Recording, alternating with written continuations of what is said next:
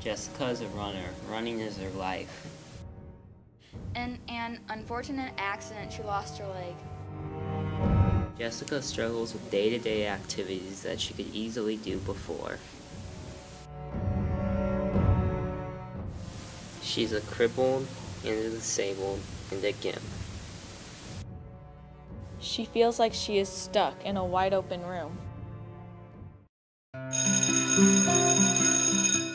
Fiona finally takes her back to school. Fiona has surprise plans for Jessica when she gets back to school. Her friends and her coach are her supporters and help her through this.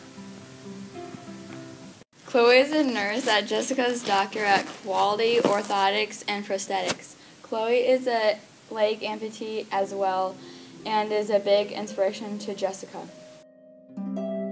Her coach is a big help to her as well in many ways. Jessica's dad is mad at her coach for an unknown reason.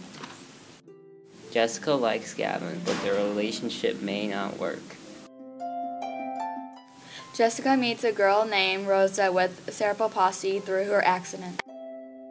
When her teacher, Mrs. Rucker, has Jessica sit by Rosa, she feels like she is being treated as she has special needs. Her and Rosa get to know and like each other by passing notes.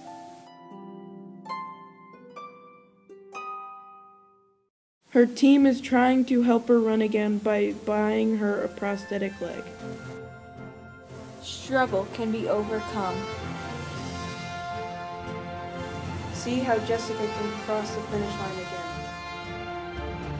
Find out by reading Gwendolyn Van Dranen's The Running Dream.